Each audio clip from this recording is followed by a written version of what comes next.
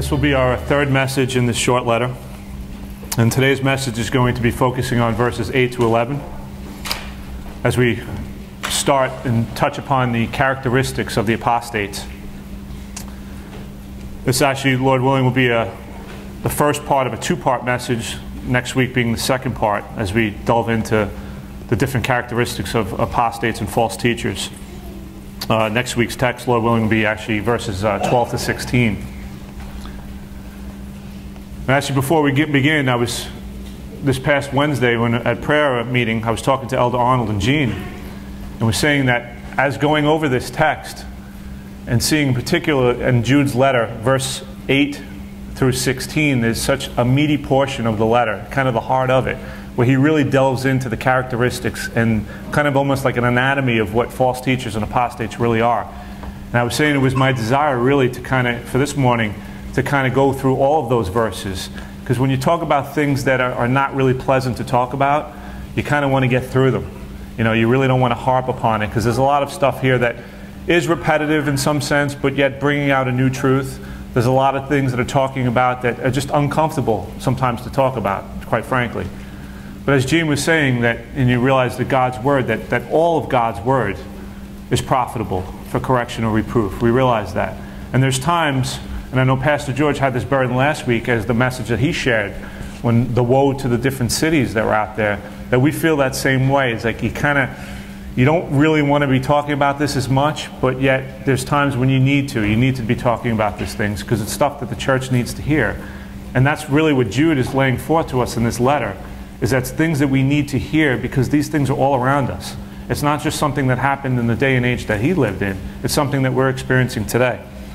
So that's why this message is broken down into two parts. This morning will be 8 to 11, and Lord willing, like I said, next week will be 12 to 16. Also within that is that as you look at these verses, you'll see that in certain points there's things that need to be explained a little bit further. So we're on one progression where we're moving on this one road, but then there's times where we kind of have to deviate a little bit and go off onto little rabbit trails to explain certain things that may not be clear from the text itself. But before we get into those verses, I think it's important once again that we do a little recap of what we've spoken about up to this point. Like I said, this is the third message that we're in the letter of Jude. And so far, in the two messages that we have spoken about, we've covered the first 7 verses. And if you remember, we spoke about the purpose of Jude's writing is that although he did desire to write about the common salvation, right, and we also mentioned that him being Jesus' half-brother, he probably would be privy to things about Jesus that people didn't know of. So these are things that he probably wanted to share, but yet the Holy Spirit had a different idea for him. The Holy Spirit called upon him to write a letter that was more of a defense of the faith and a protection against certain things that were coming about. So we realized that, again, the defense of the faith was again going to be about certain men that had crept in unnoticed, and they were seeking to draw people away from the truth. So Jude sets the scene for us by telling us some of the things that these men do, namely turning the grace of God into lewdness and denying Jesus Christ as Lord. He goes on to tell us in these first 7 verses that it's not something that's taken God by surprise, because their condemnation is sure. We know that. Nor should we be surprised, because, and as the last message we talked about, the Old Testament does provide us with plenty of examples of this apostasy. And as we said, the last message we talked about the unbelieving Israelites, the fallen angels, and we talked about the people of Sodom and Gomorrah. And we also wanted to stress in those 2 messages that very often that preaching and teaching of God's Word is calling to us remembrance of the truths that are already known to us. Right? We had said that lots of times when you're preaching and teaching, there's not a lot of new information that's being put forth. What it really is recalling of things that we should already know that we've read, and bringing us to remembrance, because we have a tendency to easily forget. That's why the Word is constantly telling us to do so, right? Repeating things over and over again, because we realize that sometimes we just don't remember. So that's the purpose of preaching and teaching. Obviously glorifying God, but to bring forth these truths that we may proclaim them. So that brings us this morning to our text. Like I said, it begins in verse 8. And what we have in these verses 8 to 11 is really a further description of what we're dealing with, as Jude, through the use of other Old Testament examples, extra biblical texts, and almost poetic language that we'll see more next week, he describes the character of false teachers. So let's look at verse 8. Verse 8 tells us, "Likewise also these dreamers defile the flesh, reject authority, and speak evil of dignitaries." Now, building off the examples in verse 5 to 7, verse 8 says, right, "Likewise these dreamers." Now, the Greek word used for dreamers indicates that he's speaking in the present tense here, meaning that this is a continual practice, being a dreamer. It was not uncommon for the Lord to speak to people through dreams, right? We see that in the Old Testament and the New Testament. There are countless examples of this. However, the tone in this verse speaks of people who live in a world that is not in tune with reality. Their dreams contribute to their moral impurity because they're based on subjective experiences and not informed by the Word of God.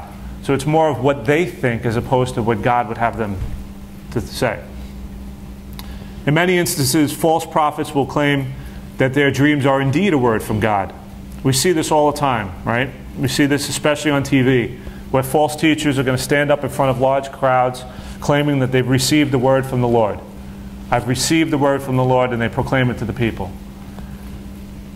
And although this goes on today, it's not a new phenomenon. The Bible tells us of other times where this occurred.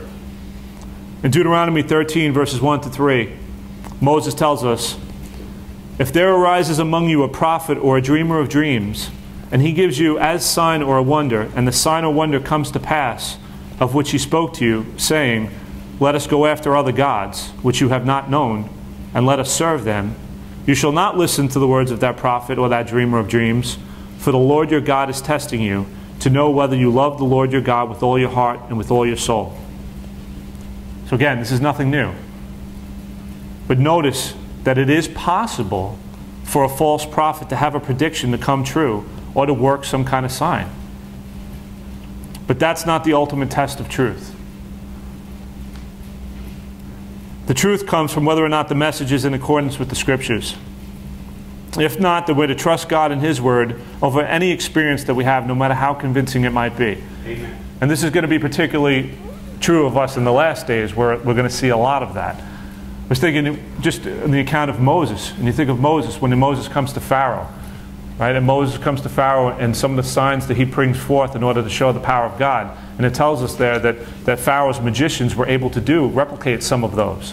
Now, whether they did it by the way we look at magic today, by sleight of hand or whatnot, or whether it was actually demonically done, they still were able to do certain signs there. So Pharaoh initially wasn't buying it because his people were able to do the same thing. So we got to be very conscious of that and aware of that. Just because we see a sign or something that might come forth, even though it might be true or it might appear to be that, if it's in contradiction of God's Word, then we need to completely refrain from it and get away from it. But Jude identifies, he goes further now, they're basing everything on their dreams, right? Subjective dreams. And their dreams very often are an essential matter. And it leads to the three different ways in which these false teachers, we know that they're not speaking for the Lord. Right? They're always going to make themselves manifest at one point or another. The first is that they defile the flesh. Right? Jude's connecting them to the people of Sodom and Gomorrah, and that their sensual behavior is apparent. To be defiled is simply an outworking of the inner man. It's natural to the apostate because they have no way of controlling their behavior. They are walking according to the flesh. Many of the dreams that they have may be of the sensual nature, and that brings out this defilement. So defiling the flesh is one of the key things, and that's the first thing he mentions. The second thing he mentions is the idea is that they reject authority. They reject all authority, right? False teachers, whether it's divine or civil. They firmly make themselves their own authority.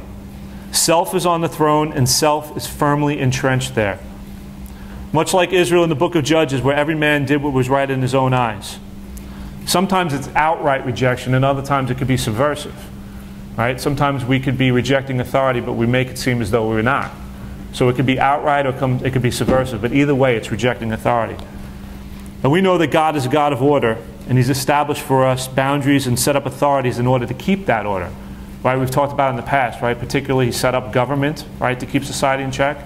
And on a smaller level, He's kept the family in order to keep the family in check. But we as Christians need to guard against this tendency, because it's not just false prophets and apostates who have the tendency to reject authority. We do as well. By nature, in our fallen selves, we don't like authority. In commenting on this, David Guzik says that one of the ways Christians are guilty of this is that they choose to believe certain passages of the Bible but not other passages. And he likes to call it the salad bar of Christianity, where you come to the salad bar and you're like, I'm going to take this and not this, take this and not that. And that's something that a lot of Christians can be guilty of. We see something that we like that appeals to us. Ooh, I'm drawn towards this. And then there's something else that we're like, ooh, I don't like that. That, there's something about that that just doesn't go against, it goes against what I feel. You read the scriptures long enough, you're going to come across something that's going to make you uncomfortable. The key is that we have to embrace it. And we have to ask God's grace in order to help us to understand and to obey it, not to turn away from it. We see this illustrated in Mark chapter 7. Right? When confronting the Pharisees, Jesus rebukes them for setting aside the commandment of God, specifically the commandment to honor one's mother and father in order to keep their traditions. Right? They set aside God's commandment in order to keep their traditions, but their traditions were more important, so they were rejecting God. And a while back, if you remember in Sunday school, we studied the book Respectable Sins by Jerry Bridges, a wonderful little book. And the title of it really says it all. Even amongst the Christians, right? We have respectable sins. There are certain sins that we'll point to the world and say, the world is wrong. Look what the world is doing. But it's okay if I do this. This is not such a big deal. That's a smaller sin. Our failure is an indication of our constant temptation to have our own way. And ultimately, a rejection of authority is a rejection of God Himself. The laws that God has put in place, He put in place for a reason. People, in particular false teachers, may choose to ignore them, but the laws of God, just as the laws of the land, have penalties, and those who disobey them are going to have to deal with the consequences. Now, the third way which they do is they speak evil of dignitaries. And we have to ask what's meant by dignitaries is not completely clear from this verse. But if you look at the subsequent verse in verse 9, and in the parallel account, because a lot of this is actually repeated, or is also said in 2 Peter chapter 2 in regards to false prophets. The dignitaries here is most likely referring to angels, but also because of the rejection of authority in their character, it's not out of the realm of possibility that it also refers to the apostles or other leaders of the church. So dignitaries really could be anybody really in a position of authority. Particularly here in the context, though, it seems to be pointing towards angels. False teachers do not show the proper respect in that they have no qualms with being too casual or slanderous in their speech. If one's going to reject authority, then why not also speak evil of authority? Right? It's just simply an outworking of their heart. Now, this takes us to verse 9 now, where you see an immediate contrast to the people in verse 8. It says, "Yet Michael, the archangel, in contending with the devil, when he disputed over the body of Moses, dared not bring against him a reviling accusation, but said, 'The Lord rebuke you.'" Now, before we actually delve into this verse, I think it's important that this is one of those little rabbit trails that we have to kind of talk about. Is that this account that we have here is found nowhere else in the Scriptures. So there is an interpretive challenge that we face here, but I think it's one that's easily explained. Like I said, this dispute that we're talking about between Michael and the devil, it's not found anywhere in Scripture. We know that the archangel Michael is the chief angel of God who leads the holy angels and has struggled with Satan on other occasions, and particularly in Daniel chapter 10. So Michael is mentioned in the Scriptures. We know that. However, the account of the dispute of Moses' body is not mentioned in the Old Testament. The closest we have to anything mentioning about Moses and his body is in Deuteronomy chapter 34, verses 5 to 6, where it tells us that Moses had died on Mount Nebo in the land of Moab, and that the Lord is the one who actually buried him, so that no one knows where his grave is. So we ask ourselves, what is the evidence of this dispute that we have, if Jude is referencing something that's not found in Scripture? Well, where this account is actually found is in the pseudepigraphal book, The Assumption of Moses, which is actually not part of the canon of Scripture. The portion that gives the account is lost, but it was confirmed by 3 of the early church fathers. Clement, Origen, and Didymus, all early church fathers who did confirm the fact that this assumption of Moses did exist, and that the account of Michael and the devil disputing over Moses' body was found in there. So we know that 3 people, independent people, were saying that this actual account did happen according to that. But then we have to ask ourselves, why would we accept this source as reliable if it's not part of the canon of Scripture? The most important reason for us to say is that ultimately Jude, we have to remember, just like all of the writers of the New and Old Testament, are writing under the inspiration of the Holy Spirit. So that the information that's found here would be accurate, even if other parts of that work are not true. Also, there are other examples in the Bible of authors of Scripture using material that's not found elsewhere in the Bible. Paul does so in Acts 17:28 and in Titus 1:12 when he quotes a Cretan poet. Right? So the Cretan poet is proclaiming things that are not biblically true, but yet they were true for the time and setting. So he quotes them, but he's not giving credence to the other thing that gentleman might have been saying. Pastors obviously do it all the time when they reference a quote from a book, right? Or a statistic from a survey, right? The things that we might be speaking about, we're not giving credence and we're not giving validity to all of that book per se, but you can pick things out of it that are true. And if it's going to be used to further the case, then that's certainly allowed to be done. Again, remember, being under the inspiration of the Holy Spirit. So again, the point is that simply stating a truth from something other than the Bible is not always wrong, and it doesn't necessarily give complete affirmation to the validity of the work.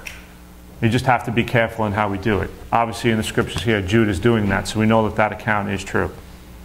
Now, having confirmed that this event in fact did take place, the next question that we have to ask ourselves is, what ground did Satan lay claim to the body of Moses, and why would the body of Moses be important to him? Why would he want it?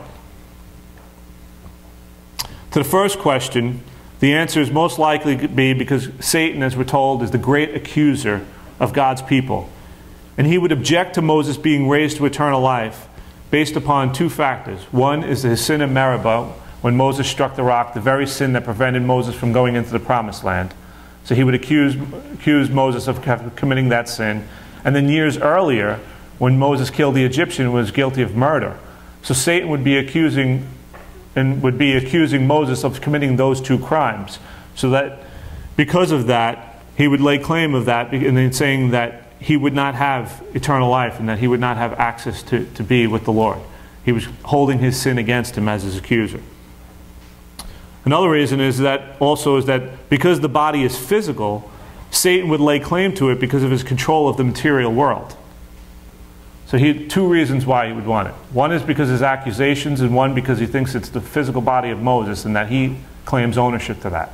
So those are his 2 arguments to say why it is that he should be the one to have the body of Moses. And then we ask ourselves, well, why does he actually want the body of Moses? And I think that would be pretty clear. Because he would want it, because he would use it to draw people away from the Lord. Right? Satan understands us very well. He knows that we desire tangible evidence to have before us all the time. Right? We need to see something. That's who we are. We need to see it in order for us to believe it. And having the body of Moses would also be a way of drawing people away from it, because if we had the body of Moses, we are, let's be honest, as a people, we are an idol-making factory. We like to make idols of things. So if you had the body of Moses that you could put on display, the people would be immediately drawn away towards that body, and they would end up worshiping it probably. Right? It's happened in Scripture. It happens today. How often do you see, sometimes you'll turn on TV and on a tree bark, someone sees what they think is a picture of Jesus on a tree bark, and immediately people go to flock it, and they set up shrines around it, and they go to worship it, and they have to touch it as if that tree had some power to it. How much more do you imagine if we had the body of Moses would people be drawn away from the Lord? He wants us to worship him in spirit and truth, and instead we'd be worshiping a decaying corpse. So we realize that Satan is very, very strategic. He knows exactly what he's doing, and this would be the reason why he would want it. Now, having said all that, that's how we know that this account is true, and this is why Michael and Satan are disputing over this. But notice, like I said when we first started this verse, is that there's a contrast now between Michael and the false teachers. Now, Michael, being the chief angel, has tremendous power. We know that. Yet, in disputing with the devil, he does not use it, but he rather defers to the Lord. He does not pass sentence or take the law into his own hands, but instead he shows his reverence for the Lord in holy matters. Whereas false teachers are careless to speak evil in a flippant manner, Michael simply says, "The Lord rebuke you." And this serves for us as an example.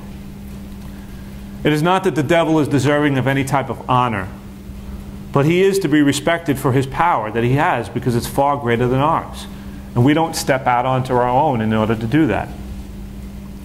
And before we go any further, I really think that there's 2 points that I want to bring up from these verses by way of application that really kind of hit me when I was going through this. The first is that we need to be very careful on how we deal with Satan and the demonic world. And we need to have Michael be an example for us. We know that the Bible tells us that he who is in us is greater than he who is in the world, right? 1 John 4:4. And this is true, but it doesn't give us a license for us to become arrogant and think that we can do things in our own strength and power, when God clearly in his word by this example is telling us not to. That verse, 1 John 4:4, illustrates the wonderful truth that God does protect us and will keep us from the dangers of falling prey to heretical teachings. Yet to engage in passing judgment upon the devil or his demons is not upon our own authority to do so. So we need to be careful of anyone who attempts, a preacher or anyone who attempts by inspiring the people not to be afraid, who takes on the devil in his own power. Ligon Duncan, a pastor down in South Carolina, tells the story of a television preacher reclaiming to account the experience of the demonic. And it went like this. He said, this preacher now speaking, "I was present in this room, and the demonic force came in, and the temperatures of this room dropped to subarctic levels. Everything began to frost over, and then the furniture began to levitate. And I addressed that spirit, and I told him to get out, and he fled through the window. And the furniture fell to the floor, and the temperature returned to its norm. But then I leaned out the window, and I said, 'You come back here. I haven't finished with you yet. You put that furniture right back where you found it.'" Now that might be an inspiring story. That might be one that would get people to shout hallelujah and clap their hands and get really excited. But that's not what we're here to do. And that's not biblical. Notice that in everything that that man said, he said, I say to you, I did this. You do that because I said that. Right? That's not what we're called to do. Right? The devil's not afraid of us. He's not afraid of us. Yes, we're to speak out, right? We resist the devil and he will flee from us, but we don't resist the devil in our own power and our own abilities. We resist it with the Holy Spirit. And much like Michael, the Lord rebuke you, that we leave it up to the God. We leave it up to God in order to fight our battles for us. We don't do it independently from him. Now the second point, and this one I felt really convicted about. It's in regards to authority. Again, we recognize that all authority is ultimately granted by the Lord. Whether it's an employer or a politician, the person that's in charge has been placed there by the Lord. Now, when the person we serve under happens to be a Christian, or even not a Christian, but they happen to be somebody that we agree with politically, then lots of times it's easier for us to serve under them. But when they're not, I think you get the idea. It could be a lot more difficult. The Bible tells us to submit to authority, to pray for our leaders, and not to curse a ruler of the people, but to show honor to whom honor is due. Right, we talked about this. Pastor George mentioned it, and I had a few messages in regards to Ephesians, the whole idea of Ephesians 5:21, the concept that began with the submitting to one another in the reverence of God, and then how that developed into all of the relationships that we have, that we're to submit one another. And that's what we're called to do. And we realize that we get awfully close sometimes to doing that. And we live in a day and age, perhaps like politically, where we may not be in agreement with what's going on. And that's fine. We understand that there are a lot of things that are going on that we're not going to agree with, right? Moral issues. But then there's other political and there's economic issues as well. And praise God, we live in a democratically elected society where we're able to vote, we're exercise our opinion and all that, and we're free to do that. And that's fine, and we have that. But sometimes I think for us, we do, while we obey in one sense, with the actual act, there's a tone and there's an underlying of animosity that we may have. And I've noticed that, and sometimes I notice that in my own heart, and it's something I've been convicted of. Yes, we like the American way of life, right? We like lower taxes. We like all of those different things, right? But there's a time, I think, where sometimes the American way of life ends up becoming a hindrance to our Christian walk. We realize that this is just temporary. Ultimately, our Christian walk and drawing closer to the Lord is what we desire to do. Because this isn't our home. We have a home that's elsewhere. So it doesn't give us a right to disrespect the office of the land, right? We need to give heed to the commands of God.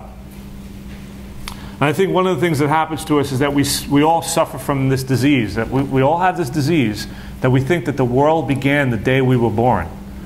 So we lose frame of reference as to what it was like in the past. So we live in the here and now and think, oh, well, things are so bad. Well, this president or this mayor or this governor is the worst that we've ever had. And we forget what it was like in the past. You know, you look through history or you look through the scriptures and you see some of the accounts. I mean, the people that Jesus was dealing with in his time, the rulers then, were brutal, were wicked. I mean, there was no mercy very often with the people. I mean, you see, Christ was crucified, but that was a normal way of killing people back then. You know, and we realize that sometimes what we think is bad now, relatively speaking, is not bad the way it was in the past. So we have to be mindful and cautious of that. You know, how many times is a leader in our country compared to Hitler? Right? Well, comparing him to Hitler, it's dangerous. We think of the Apostle Paul in Acts 23, when he's speaking to the Sanhedrin, and the high priest Ananias commanded those by him to strike him. Right? And after he's struck, Paul speaks out in anger. But then he immediately corrects himself and he says, no, that wasn't right. He quotes Exodus 22:28 and saying that you shall not speak evil of a ruler of your people. Now, if there was ever a ruler of the people that someone to be spoken evil of, it was this Ananias, who happened to be the high priest at this time when Paul was addressing them. This guy was really, really wicked. Very wicked. One of the most corrupt and cruelest of all of Israel's high priests. Yet Paul gives him the honor of his office. So I think that it's one of those lessons that we need to learn for ourselves. Where we may be cavalier in the way we throw around names of certain people, I think it's important for us, and I think it's important to teach the younger people that when we address, whether it's the mayor or the president, that we address them by their title, and to do so. I mean, we may not agree, we're not going to agree, but I think at the end of the day, we're called to do what God will have us to do, and that's to submit to those that are over us. If they ask us to do something that's in defiance of God's word, obviously we're not going to participate. But in all other things we can, and we can show honor to who the honor is due. The next verse, as we continue, is in verse 10. It says, but these speak evil of whatever they do not know, and whatever they know naturally, like brute beasts, in these things they corrupt themselves. Now, not only do they speak evil of dignitaries, they also speak evil of things they don't know, namely spiritual realities. 1 Corinthians 2:14 says, but the natural man does not receive the things of the Spirit of God, for they are foolishness to him, nor can he know them, because they are spiritually discerned. Instead, they act out in their natural, right? Notice how Jude compares them to brute beasts, because that's what wild animals do. They act out in their natural instincts. False teachers and apostates are intellectually arrogant, they're spiritually ignorant, and they're blinded by the god of this world. And ultimately, just like the brute beasts of the field, they will be destroyed. We hear it all the time, right, of ministers or people in positions of power, and they fall into a terrible scandal and it destroys their reputation.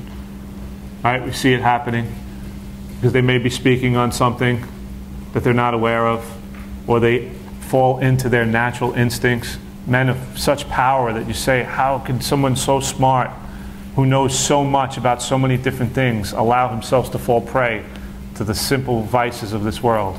And they do. Right? Nobody's immune to it. And it happens. And it happens time and time again. And they fall prey to that. But sad to say, it's not just false teachers that this can happen to. It can happen to all of us. If we stop listening to the voice of God, instead listen to the voices in our culture and those around us, we can lose our spiritual desires and instead fall back into the ways of the old man. Right? The Christian life is being active. It's being active and moving forward, right? We talk about it all the time. It's a walk. It's one step in front of the other and proceeding forward. If you turn away from certain things, if you stop reading your Bible, if you stop praying, right, you'll lose abilities. You lose knowledge. You lose things, right? Just like if you practicing the piano. If you play the piano and you stop playing the piano for a long period of time, you know, when you go back to it, you know, you might remember certain things, but it doesn't flow as easily as it does in the past. You know, just as we looked at verses 5 to 7, we talked in the last message, right? Rather than obeying the Lord, Israel instead listened to the false report of the spies. The angels listened to the voice of the devil. And Sodom and Gomorrah listened to their animal basic instincts. They went back to their default positions instead of listening to the God. Little quote here that it's by a guy by the name of Samuel Smiles. Sow a thought and you reap an act. You sow an act and you reap a habit. You sow a habit and you reap a character. You sow a character and you reap a destiny. How true is that? Verse 11.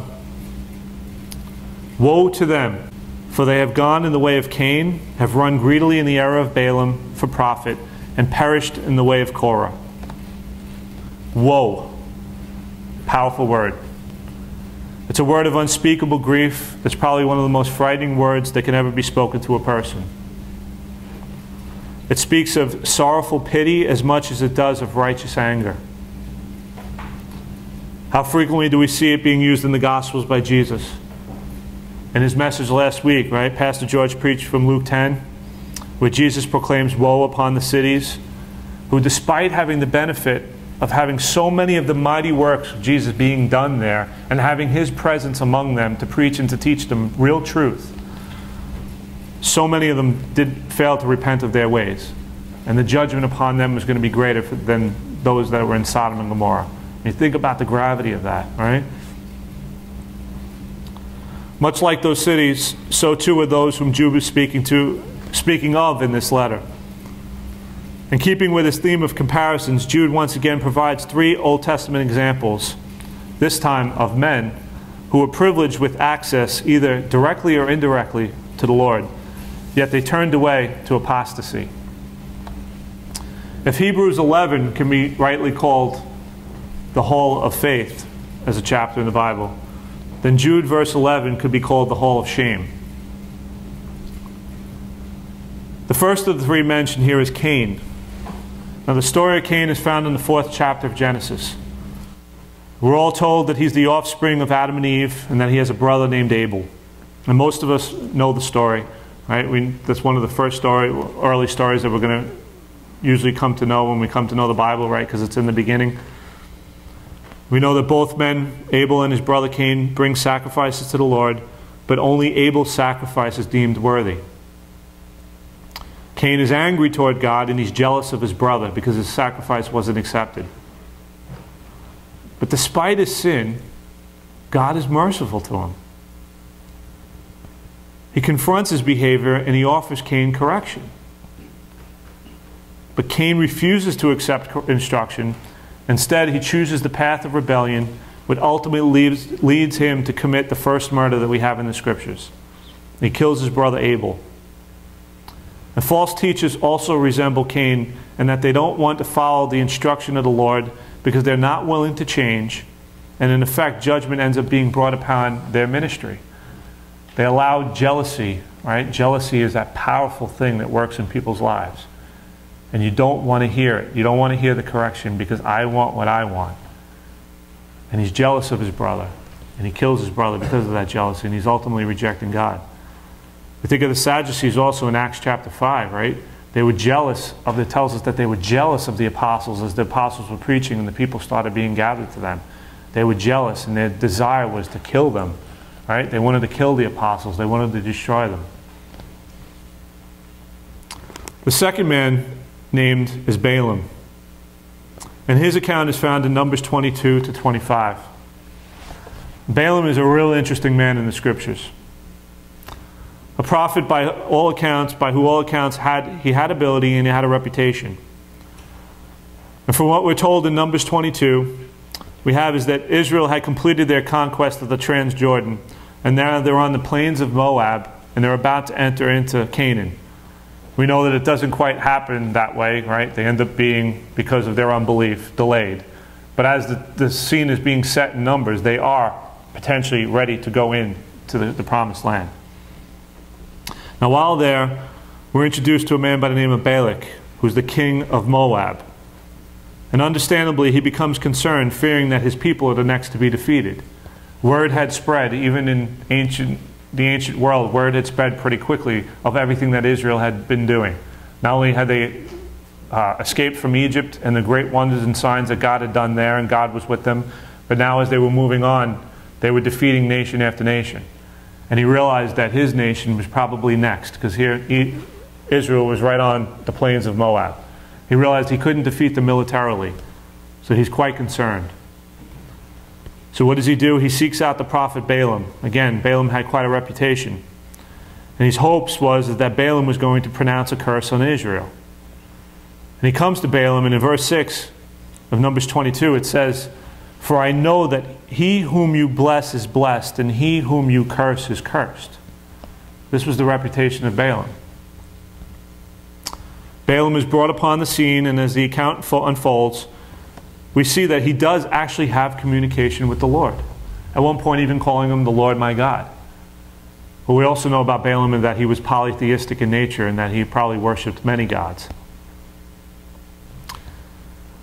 So as Balak is seeking Balaam to curse the people of Israel, what ends up happening is that Balaam is not allowed to curse the people of Israel. Because as he hears from the Lord, he prophesies, but he prophesies nothing but blessings upon the nation of Israel. Immediate and future blessings. And understandably, Balak is getting upset about this because this is not what he had called him out to do. And he had offered him all this wealth and offered him all these different things. And the interesting thing about Balaam is that Balaam has such direct contact with the Lord in this area. And he's being told things that he can and cannot do. And he knows he's limited by that. But yet his desire for that wealth is still there. He still wants that wealth. His desire for the wealth is greater than his desire to know the Lord. He recognizes that he's forbidden by the Lord to pronounce a curse upon Israel. But what he does instead is that he devises another way, and this way is very subversive. He suggests to the Midianites and the Moabites that the way to destruction for Israel would be to entice their men with the women of Midian in order to draw them into harlotry and the worship of false idols. So if we can't attack them in a frontal assault, we need to come around and we need to find another way to do that. Again, despite what is obvious to him, and having heard from the Lord in regards to Israel, the Bible tells us in 2 Peter 2:15-16 that Balaam is not concerned with being obedient to the Lord, but is instead primarily concerned with the wages of unrighteousness. He's a greedy man who proves to be more concerned with wealth and popularity, and he ends up proving to be one of the greatest or most dangerous false teachers of Scripture. Now think about it. Jude's comparing the false teacher of his day, and we can say by extension us this day, to Balaam. The comparisons to desire for fame and fortune are all too familiar, and many of the ministries that we know and have heard of, right, are well known for that. But notice also, not only is he comparing these false teachers then, and we can say now, to Balaam, right? He doesn't just leave it there, because Balaam's also mentioned somewhere else in Scripture as well. And it's a warning for the church. It's a warning for a church, and it's a warning for us. And in Revelation 2, verse 14, in addressing the church of Pergamos, Jesus says that of the things he had against them, one of them is they're willing to compromise. And in verse 14 he says, "But I have a few things against you, because you have those who hold the doctrine of Balaam, who taught Balak to put a stumbling block before the children of Israel to eat things sacrificed to idols and to commit sexual immorality." So in the account of Balaam, there's a lesson for us as a church as well, is that we're not obviously, to hold to anything like that. And then if we see something like that, it's incumbent upon us to bring it forth, to expose it for what it really is. So we have to be on guard of those who are going to lead us astray. We also have to be in a position not to put ourselves or anyone else in a position where they may sin. Right? The Bible talks about that. Jesus tells us, right, that temptation and whatnot are going to come upon you. But woe to the person, right, who leads someone into temptation. So there's a greater condemnation on those people, and Balaam in particular. So we have to be on guard against both those who would perhaps lead us, and we have to also be on guard that we wouldn't lead someone else into temptation. The final person mentioned is Korah. Another Old Testament example, Korah represents a clear rejection of the authority of God and the desire to do what all sin ultimately seeks, placing ourselves on the throne. The account is found in Numbers 16. Korah was of the tribe of Levi, just like Moses and Aaron. And being of the tribe of Levi, and in particular, a son of Kohath, he had responsibilities in the tabernacle. He had a specific calling that he was supposed to do, right? He had duties that he was supposed to do. But this was evidently not enough for him. He wanted to be somebody more important. He wanted to be the priest. Not content to the calling that God placed upon him, he, along with 250 others, confront Moses, and they state their case, which is simply this: that the whole congregation is holy, and that Moses and Aaron have exalted themselves over the rest of the people. And this is known as Korah's rebellion. As the account unfolds, Moses pleads his case to the Lord, and the scene is set so that on the following day, Korah and 250 of his followers are told to bring their censers filled with incense, and that Aaron was also to do the same, being the high priest. They would be present before the Lord. And the Lord heard Moses' cry, so that Moses announces and says that that the way in which the people would know whether or not the Lord had called him into this position would be that if these men were going to die naturally or in a common way to all men, then the Lord was not with him. But if they were to die in a new way, with the earth opening up as to swallow them alive, then it was clear that they had rejected the Lord. What ends up happening is that the men perish because the earth does literally open up and swallow them. And their rejection of Moses and Aaron and their rejection ultimately of God is punished for this. God had given them a calling. God had placed them in a certain role. That is what he expected from them, and they were to do their duty. But that is not what they wanted to do. They wanted something greater for themselves. And they challenged against the person and people who God had put in the ultimate authority, Moses and Aaron. And they wanted to be that. They weren't content to be where they were. And the rebellion of Korah is an example of what also can happen in churches too. And it's a lesson for us, I think. The desire for power and influence in the church has caused divisions and splits. And historically speaking, it's not always a bad thing when that happens. Because if there is serious doctrinal error, it may need to happen where may need to be a split. But on the other side, there's also times where it happens when it's not necessary. And it's done because someone is maybe perhaps too ambitious. Or maybe an associate pastor in a church is not content with their position and wants to be the senior pastor, feeling maybe that their gifts are not being properly used, and they attempt to destroy the unity of the church by usurping the authority. A number of years ago, I went to a burglary in a church in Brooklyn that I had to process. And as I get there, the church was pretty much ransacked. You know, there had been a lot of stuff all over the place. There was vandalism committed within the church, and a lot of equipment and stuff had been taken. And as the story kind of unfolded and you kind of get to see what exactly had really happened, this wasn't like one of those independent acts of someone just coming off the street and coming into the church. What had happened in this church, and I believe the church was about 250 people, that they had a senior pastor, but they also had an associate pastor. And apparently the associate pastor, much similar to this, was not happy being in the position that he was being in. So he kind of worked and gathered together a group of people that were loyal to him, and behind the scenes he started to bring up a division within the church. So much to the point where he ended up having just about half of the congregation, I think almost, literally, that were siding with him and wanted him to be the pastor. Whereas the senior pastor now, unknowingly to him, this was going on. So there was a division now of 250 people pretty much split, one siding with one pastor and one with the other pastor.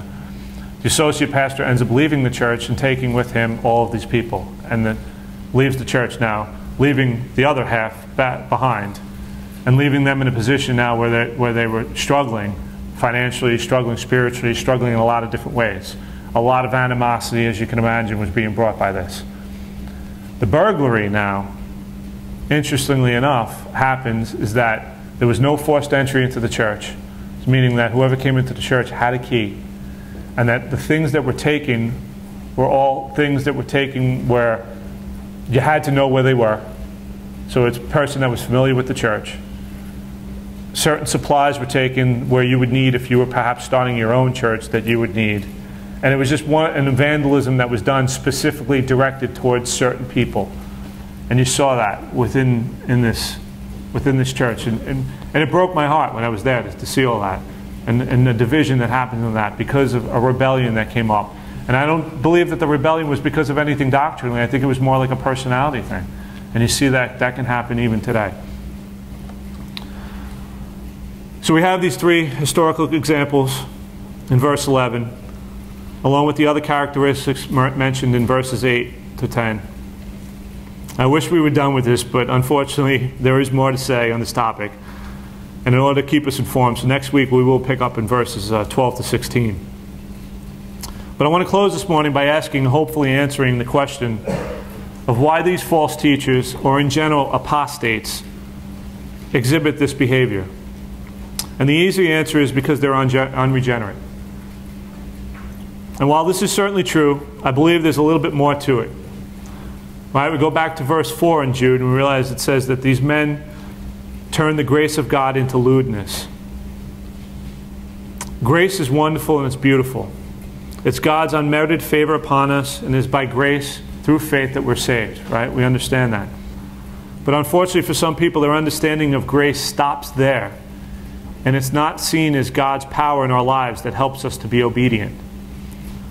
Too often people will have grace and they think that grace offers them an opportunity to sin, which the scriptures clearly teach us is not the case. But a lot of people will teach that grace, because we're saved by grace, that it allows us to just go and do whatever we want.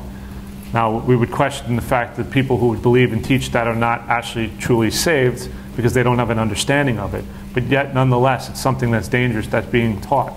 And we have to be on guard against that. We know that we're no longer under the law, which was impossible for us to keep, but rather we're under grace. But not being under the law doesn't mean that God's moral law is done away with. And like I said, false teachers and apostates will often live this out, and they're not going to be afraid to lead others in this direction. We need to see grace as glorious. We sing Amazing Grace for what it is. That it's not just what happens to us when we're saved, it's what happens to us throughout our Christian life. Right? It's justifying power, and it's a sanctifying power that we have. And for us, individually, in our own walk, we have to be on guard and watch constantly. Right? Because our heart will always have the tendency sometimes to go back towards thinking those things. So we have to be constantly walking and growing in grace. So I want you to ask yourself a couple of questions and see where you fall and what your answers would be to this question. First question would be, are you uncomfortable with any of the commands of Scripture? Are there things in Scripture that make you uncomfortable that you just really, like we said before, kind of like the salad bar of Christianity, we just don't really want to think about? The second question is, does authority in any form bother you? Whatever it might be. Whether it be in the household of your parents, whether it be at work, whether it be the rulers of the land, or just being told you can't do something when you're somewhere. You know, you're driving down the street and there's a roadblock and they say you got to go make a left and you can't go this way. Does that bother you? Does authority bother you? Number 3, to ask yourself, do you rely more upon your own thoughts and dreams rather than what the Word of God says? Well, I think this, or I think this is the way that it should be, or we've always done it this way and this is our tradition, so to speak. And does it conflict with the Word of God? And the last one, in particular, I think this is important as a church. is, do you struggle with being around other Christians because you might have been hurt in the past and you're fearful of opening up to others? All of these are questions that I think we need to ask ourselves, and I think Jude kind of brings that out in this letter. Not only is he addressing false teachers and apostates, but he's addressing us as well. That we have to see, where is it that we find ourselves in this, or do we find ourselves in this at all? And these are probing questions that are brought out in these verses in order to help us reflect and think so that we may grow in grace. Right? Grace is incredible because its power is limitless, and it helps us to do what we can't do for ourselves. It's as John Piper says, grace is an active, present, transformative, obedience-enabling power. Wow. Right? There's a lot there. So let us be reminded of that in all our dealings, whether in our individual walk or collectively together as a church. We want to seek the unity that we can. But we also want to be able to identify any threats that may come our way in the church, in our own particular walk. And I pray that God would make us a people that by His grace would be strengthened to see through error, to see where it is that we need to correct in our own lives, and then to ask Him to work through us that we could be more like His Son Jesus. Let's pray. Our Heavenly Father, our Lord God, we do thank You for this morning, and I praise You, Lord, for this time spent in the Epistle of Jude. I thank You, Lord, for grace. Lord, we talk about grace, Lord, and sometimes it could be just a byword of the Christian faith. But yet grace is so powerful, and grace is limitless. And grace is offered to us, Lord, not only, Lord, at the moment of salvation, but it is offered to us, Lord, constantly, each and every day as we grow in Christ's likeness. And I pray, oh God, that we would turn to You always, Lord, and we would not turn to our own ways and all false ways of thinking, but we would turn to the truth that is found in Your Scriptures, Lord. And I pray, Lord, that we would encourage one another as well in those truths. Thank You, Lord, for all that You do for us. And thank You because You are a wonderful God. We just praise You, Lord, this morning and say that we love You. In Jesus' name, amen.